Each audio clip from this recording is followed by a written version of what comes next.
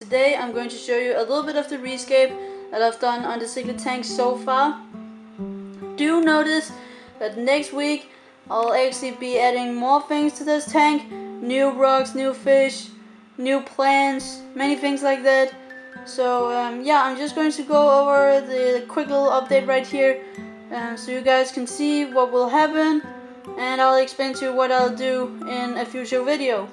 So right here is a lot of lava rocks, and I've always loved lava rocks mainly because they have this red texture, and they have this you can see here that they have a lot of cracks, a lot of small valleys, things like that, and I think it looks really good.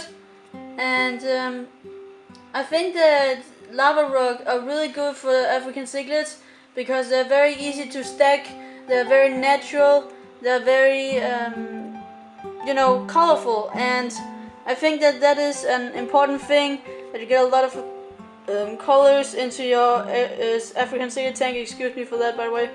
But you know, I've just rescaped this tank with my dad today, and we started out with buying some rocks. It was really cheap. You could get 1 kilo of rocks for about, like, what was it, like $3 for a kilo, which is about 2 pounds. So you know, that is kind of crazy. So I could, like, for 2 pounds of lava rock, I could get those for $3. So in total there is 10 kilos of lava rock right here, and you know, that was $30, and it's really cheap. And I'm going to buy some more, but we wanted to kind of like take it slow and don't buy too much, so that we're sure that we can get the aquascape right, and we can get some bright rocks that looks good and things like that.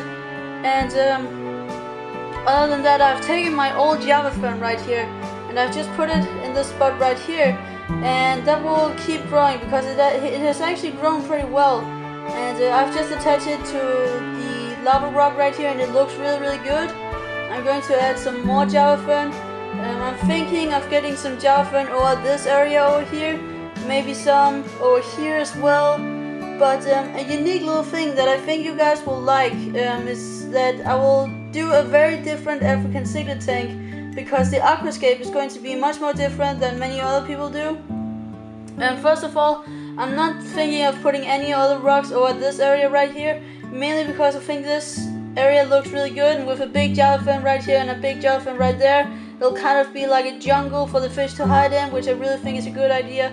Then a little unique thing that I'll do is that I'll get some wine roots, and you know, I'll boil them so that they don't really, you know, lower the pH as much.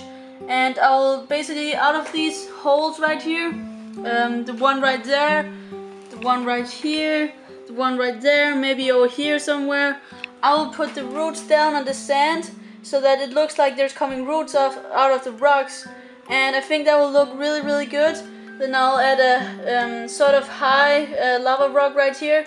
I'm not sure about it, but I think I'm going to get a pretty tall one, and maybe I could stack some over here, but I don't really like the idea of stacking that much, mainly because, you know, I think I have enough caves right now. I actually got 2 caves in this tank for now. Behind this big rock right here, there's a huge cave where the Synodontis always hides in, and then over here there's also a cave. So there's enough caves for the fish to hide in, and you know, stuff like that. And for the fish and the choices that I'm going to pick is that I want some more Tanganyika cichlids. I'm going to say that right away. I love Tanganyika cichlids, and if you saw my Blue Planet video, you saw the amazing Tanganyika tank that had some really cool Tanganyikans in there. And what I'm going to do is that I'm probably going to get rid of my Kenyai. Although he's my pride and joy in this tank, or at least one of them, next to my Frontosa. You know, he's pretty aggressive, and he pretty much nips everything that he can come close to, and that's what a Kenyai does. That's how their nature is. But I'll see if I can get some good money for this guy. If I can sell him to someone who really wants one, that would be great. If I could sell it to a Kenyai species only tank, or maybe I could sell it to somebody that breeds them. That would be beautiful, because this guy is amazing. His colors are just like crazy, so I can probably get a little bit more money for this guy. And he's also very big, so and instead I'm going to get a very big Loloipi cichlid, because that is one of my favorite cichlids. I'm probably going to get some CFRS, a Victorian, maybe a new peacock. So a lot of new things will come up, guys, and it's going to be amazing. And I think this tank will turn out really, really well. And I actually already think it looks pretty good, but it's not quite what I want it to be yet. But now the tank lights on the saltwater reef is off now. But when the next week comes, which is probably like Tuesday, Wednesday or Monday, I'll basically come and buy some cloggy clownfish, some very small cloggy clownfish for my reef tank, and that's from the same store that I'm going to buy the wand roots. I've actually reserved some clownfish because I asked out there like how long have they been out here, and they said that they came out yesterday.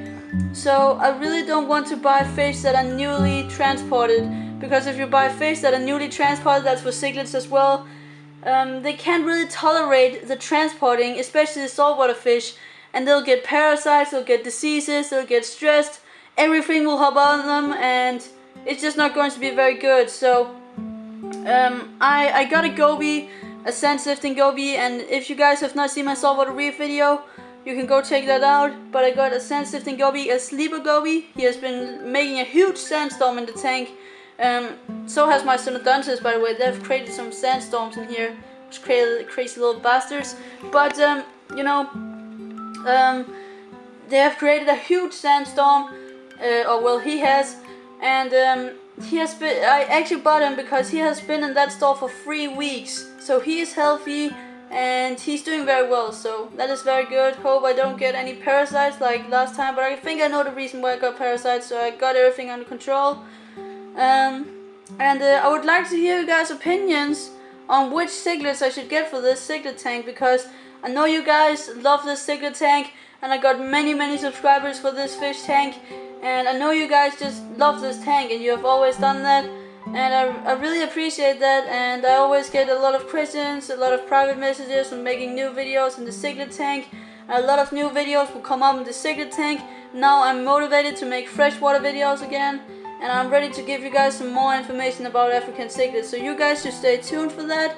And you know, yeah, I just want you guys' opinion on which cichlids I should get, because I have some thoughts about some cichlids that I would like, but I also want your guys' opinions, because I really want one of you guys to actually say a cichlid that I could get, and if there are multiple people that say that specific cichlid, I'll probably get one. So that will be a viewer choice, and I think that's a really cool idea. So you can say what fish you want in this tank, because I really like to know your guys' opinions. And you know, I want it to be a viewer tank, because I want you guys to enjoy this tank.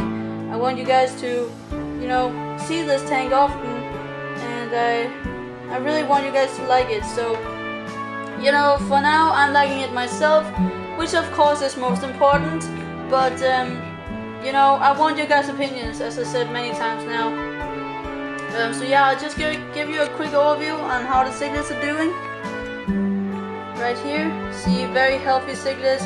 The Frontosa is doing fine, this guy's doing fine, Kenya is doing fine as well. He has always been doing fine, he just killed a lot of cichlids, sadly. And then the Blue Wally is doing fine as well. What is there else? This guy, I think I showed that guy earlier. The Pleco is doing fine too, he's just chilling. The Synodontis are doing fine as well. And the Yellow Lab is doing fine as well. So yeah, I hope you guys enjoyed this video. So see you guys in another video.